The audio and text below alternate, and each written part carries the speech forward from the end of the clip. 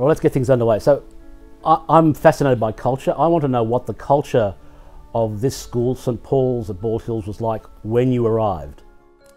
Yeah, when I arrived it was really quite strange. You know, I had come from a school in Canberra where I was the founding principal and real privilege of actually starting a culture from the ground up. So when I started there were just 2 staff. When I left we had 1,000 kids, about to open a second campus, well over 150 staff, so I was able to shape a culture which reflected who I was and what I actually valued.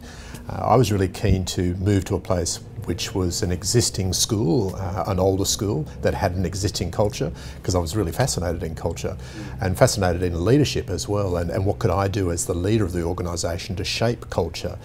When I arrived here I was quite struck by the differences between where I'd come from and this place here. And it wasn't until I started digging a bit deeper to understand what had actually gone on to cause the culture and the things that I was seeing. And as I reflected on that, what I was seeing was an absence of trust. Trust was really absent within this organisation, and it played out in all sorts of different ways.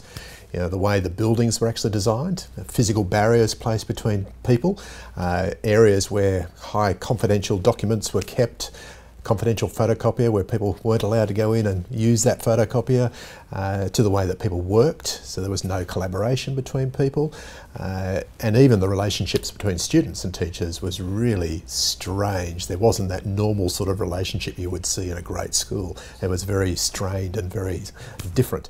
So there were these rules that became walls, psychological and real. Definitely. So this building that we sit in at the moment was designed by my predecessor, and it was built in 2007, the year before I arrived. And this building had its own set of unwritten rules, but also written rules as well about who could enter in the front door, who couldn't enter the front door, who could use the main stairs, who couldn't use the main stairs. There were doors and barriers. This office here, my office, there was 3 receptionists to go through to actually get to see me. And I was used to working on the ground floor and having my window looking into the playground and people just passing by the office door and saying hi and dropping in and saying hello. Whereas when I came here, you had to go through 3 guardians really to actually get to see me, which I found really confronting and really difficult. Did anyone warn you or tell you when you were going through the interview process or just after you arrived, Paul Browning, you don't know what you've walked into? Not really. I knew there were issues. The previous principal's contract wasn't renewed and they were moved on.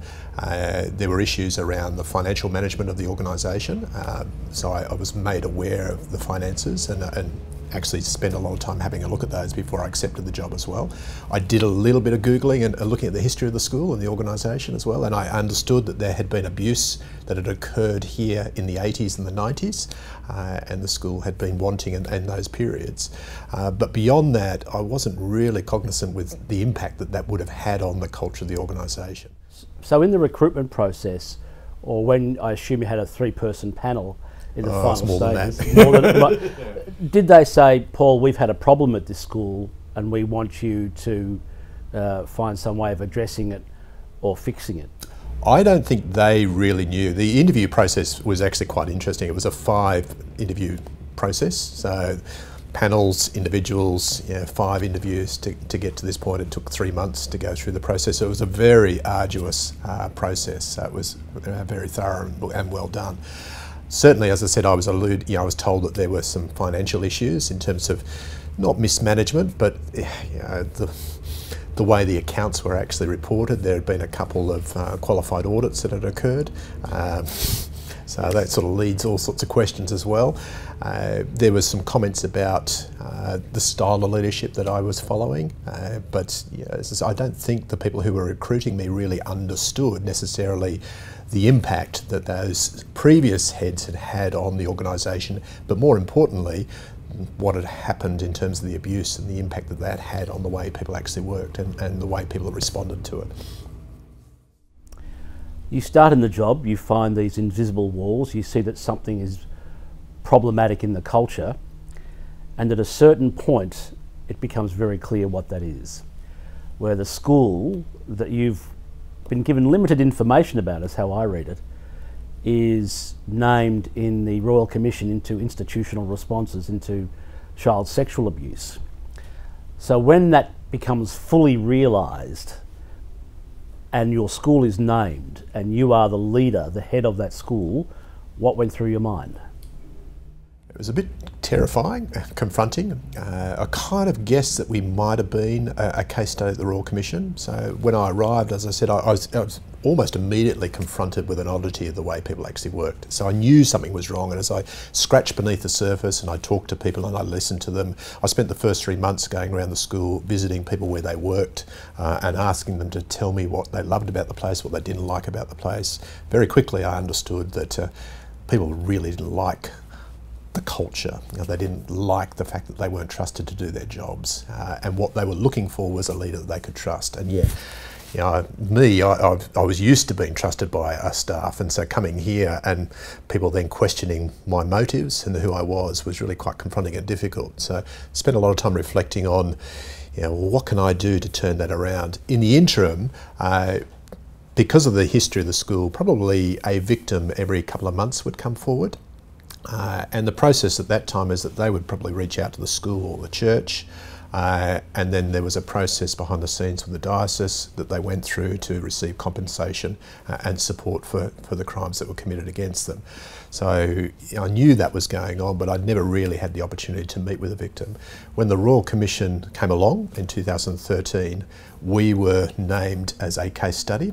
And so for 2 years prior to the public hearing, we were committed to collecting evidence to supply to the Royal Commission.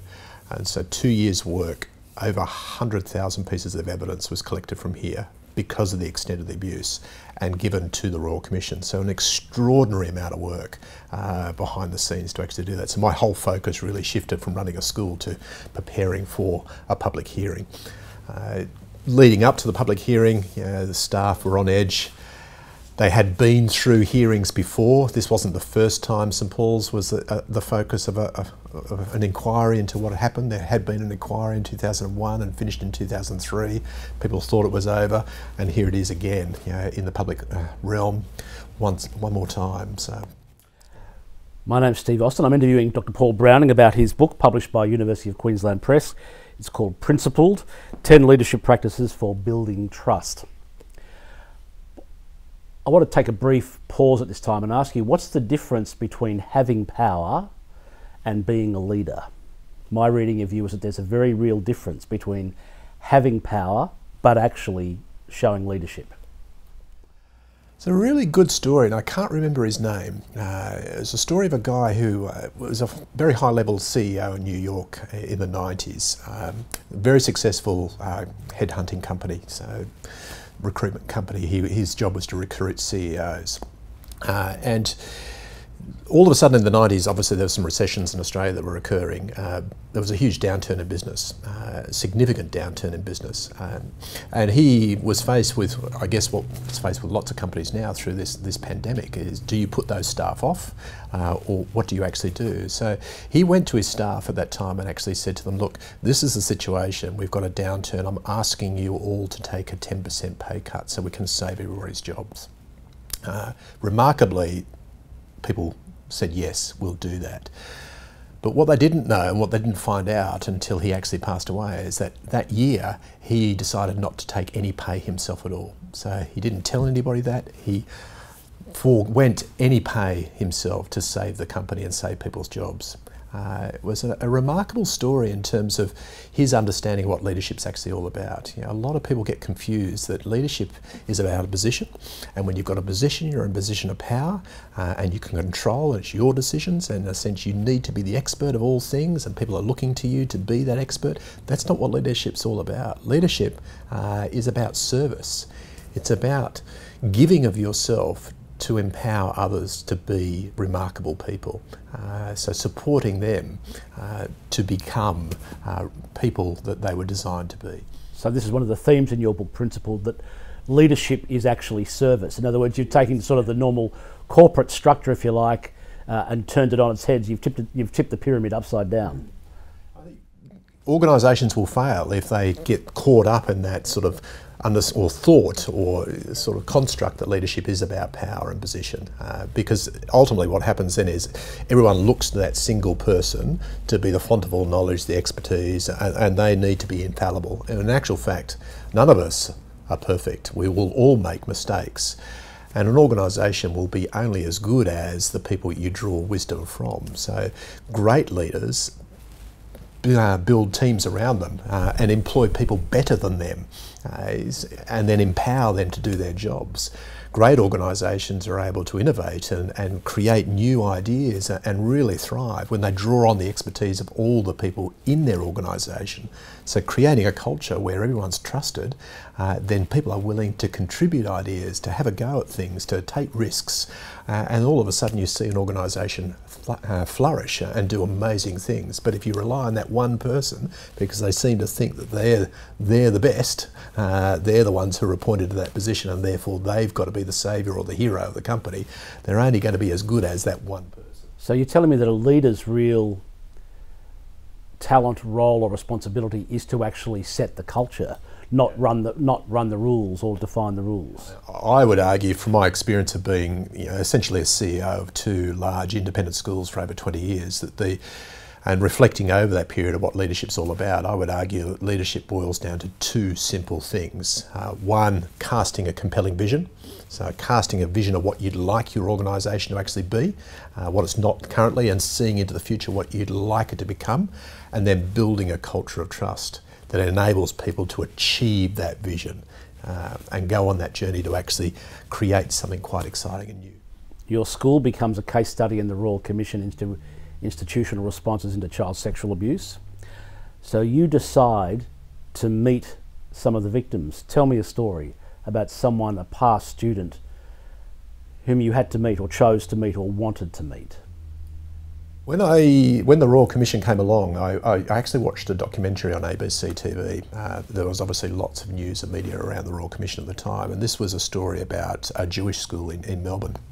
And I watched Matty's story about how he was abused at the hands of his principal at that school and how it was swept under the carpet.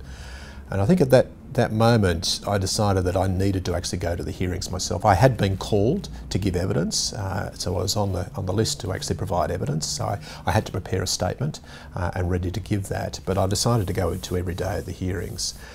And really that's probably the first time I came into contact with victims, and I went and I decided not to tell anybody in the room who I was and why I was there. I just sat amongst the people. There was mothers there were victims there from the two schools that were part of that public hearing, and I listened to their testimony. Before I went, I'd read every witness statement that was provided as well, so lots of victims had provided witness statements, and it gave me an insight into who these people were and what had actually occurred to them, and the failure of the school and the organisation to keep them safe. It was an incredibly moving experience. I couldn't sleep much during those times because you went home and you relived what you'd actually heard. It was horrific. There was one victim who he read his statement. It took him an hour and a half to read it. It wasn't that long, but because it was so emotive, and the first time he'd told his story in a public forum and told his story to people who believed him, it was a harrowing experience. The moment that, at the end of the Royal Commission there, I was granted an opportunity to stand and actually apologise to the victims, and it opened the floodgates. And from that moment onwards, for 3 months, 3 or 4 victims or their families were contacting me every day, 7 days a week, all the way up to Christmas Eve. It then stopped, had a short break, and then started again after Christmas and the New Year. 5 years on, I'm still meeting with victims. I was talking to a victim yesterday, a new one came forward earlier in the week, catching up with another victim next week. The job continues on. One victim I particularly wanted to reach out to was a guy named Archie. And Archie was abused by the music tutor who worked here in the early 80s. And Archie coming out, they call it. He came out online in a blog, and he's an investigative journalist, a very, very clever man.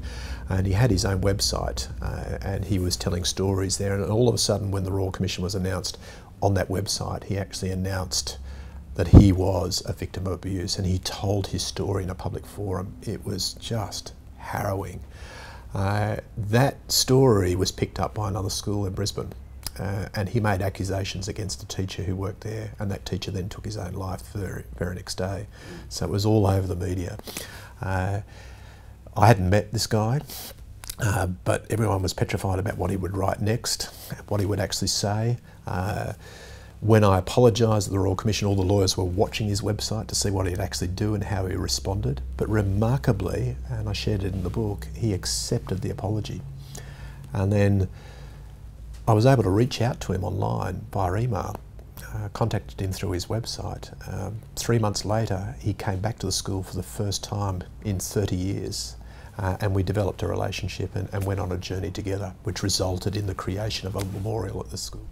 Was it hard to get up and give an apology on behalf of an institution when you weren't there at the time? In other words, you were basically accepting responsibility for something that had happened before your time here. Was that difficult? Strangely, no, it wasn't difficult. It was the right thing to do. And I think that comes back to your question about power, the difference between power and leadership. Somebody who looks at leadership from a position of power would probably say, no, that's not my responsibility. It didn't happen on my watch, and therefore I don't have the responsibility or the need to actually apologise. But when you look at leadership through the lens of service, you're actually taking on responsibility for the organisation, for the community of people. And its history. And its history. And warts and all, you have to own that. While I wasn't the leader at the time, it wasn't my responsibility. Nonetheless, the culture of the organisation now is my responsibility. The people, their pain that they're feeling now is my responsibility. And the right thing to do to help them on their journey was to acknowledge the mistakes that have been made and apologise for them. Was that apology as powerful as it would have been from the headmaster at the time? No. But nonetheless, I was representing the organisation, and it was an apology that was received because it was given in a way that was genuine. Forgive me for jumping in, but do you think that leadership model or your idea applies to any organisation or institution, or just schools who are facing this sort of scenario? The reality is any institution or organisation is made up of people. You don't have an organisation or institution unless you have people. And people thrive on relationships. It's all about relationships. So if you don't come at it from that point of view and build those relationships and engender that trust and accept people for who they are and value them for who they are, you will never have a great organisation. It's about people, it's about relationships. No matter where you work, what type of organisation, an insurance company, car sales, a school, media, wherever it is, people come together and they want to feel like they belong, they want to feel like they're making a contribution, that they're making a difference, and they want to feel valued. I'm speaking with Paul Browning. He's written the book Principled, 10 Leadership Practices for Building Trust. It's published by University of Queensland Press. You meet Archie. Some level of communication or trust is obtained. And as I understand it, this partly results in you building a garden or a place, a sanctuary on the grounds of the school that people like Archie would never want to come to. Tell me about this. As I understand it, you had a specific purpose for this space on the grounds of St Paul's. In other words, it wasn't just words. You said we actually need to have something physically here as well. I remember the first time I met Archie. We'd been communicating online via email for a long time, and I'd encouraged him, or I asked him to meet with me, and we went up to the pub. We decided we'd meet at the pub at Bald Hills.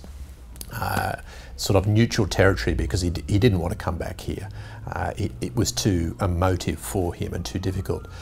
So I remember walking up there in fear and trepidation, because I'd never met this man. People were actually quite frightened of him in terms of what he'd written online and who he might be. And I sat there. We were agreed to meet at 10 o'clock. 10:30 came, still no Archie. almost gave in when he arrived. Apologised for being late, a string of expletives. We sat down, we had some food together, had some drink. His hands were shaking, and just the emotion in him was physical. It was just quite scary. And from there we went on a journey, and I said to him, the reason I want to meet with you, Archie, is what struck me the most at the Royal Commission was when I apologised, a victim from another school embraced me. He hugged me and said, "Paul, thank you on behalf of those people who don't have a voice." And what I didn't realise, and I don't know why, but I didn't realise up until that point, is the pain that people feel because of the abuse that was perpetrated against them. It was so intense that people had taken their own lives. They'd ended their own lives.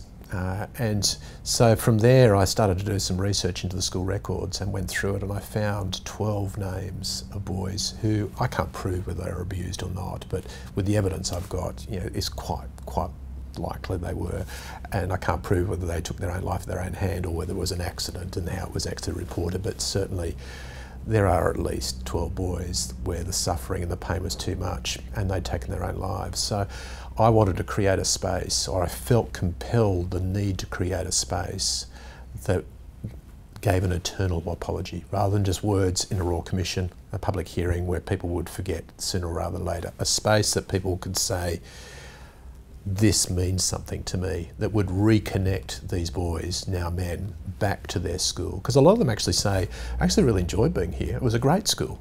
This part I didn't like. And I hated the fact nobody believed me. I wish they did. But these parts of the school I enjoyed, but they never come back because the memories are so strong. So Archie and I worked together with his wife. We worked with a couple of other victims and their parents, mums particularly. I had a couple of concept designs. They hated both of them. I was really disappointed with that because I'd engaged an artist from QUT to interpret what was going on, and they said, that doesn't mean anything to us. And they designed and created the space, and then I allowed them to build it. Okay, and so families of victims Families of victims, okay. And Archie and his wife, they designed it and they built it. And then when we opened it one night in March, back in 2017, was only, the opening was only for victims and their families, and it was in the evening. It was a really powerful night. We lit a candle around that space for every victim that we knew. And at this stage, 120 victims, 120 candles. 2 candles for the victims that we didn't know about, 1 for the victims of the other school where this perpetrator worked. And then people just came in the night, and we sat there and we told our story, shared our story, what had actually occurred. And from then, at night, people have been coming. And they sit there at night. If you go there, sometimes there'll be a bunch of flowers left there at night. People come, and it's a place of solitude, a place of reflection, and it's a place of healing. It's called the beginning of peace, and it has actually worked. A guy turned up there in January this year. He came to the school for some reason. Dark place. He was determined to take his own life that day. And for some reason he turned up here. It was the first time he'd been back to his school. And he came across that garden, and a member of our staff who knew about it, and that member of staff took him to that space. And he decided not to take his own life. It's a powerful space. Can trust precede truth, or does truth have to come before trust? That's a really interesting question. I've reflected a lot on truth, and you probably have too, Steve. I think, what is truth? Truth for me comes out of my faith and who I am and what my identity is. But I think truth for everybody else is different. Like, your truth will be different to my truth because you see the world differently to me. So for a victim, their truth comes out of their journey, their story, the pain that they've suffered. It's different to my truth. And I think one thing I've learnt over the years of speaking to victims and getting to know them, the lesson I've had to learn the hard way in the sense is, because I see the world just through my lens, looking at it that way is my truth, and I project that onto other people, where your truth will be different, and so I can't judge you. I've got to accept the fact that what you see is different to what I see, and that if I genuinely listen to you and walk in your shoes, then I actually might end up being changed. My view of the world or my view of truth might be different. So truth and trust, I think trust is the key. Truth. Let me put my question in leadership terms then. Is it possible to repair the damage from the past in whatever institution if a leader doesn't take responsibility? Now in your case, and I'm going to choose a term deliberately, you repented on behalf of the previous leadership, the school, all that occurred. So repentance, in a sense, draws a line in the sand, and someone, in this case you, takes responsibility. And so there's a declaration of, from a leader, I'm accepting that these things occurred. They occurred while we were responsible for you, so therefore we're to blame. I apologise, or what have you. And it seemed to me that the fact that everyone was watching whether Archie online, the abuse victim, would accept that or not.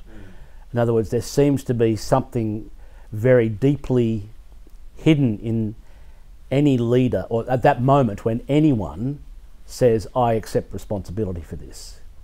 Something does seem to potentially change no matter what the leadership structure. I guess that's what's in the back of my mind asking that. And redemption is probably the best word to actually use, and it's more than that though.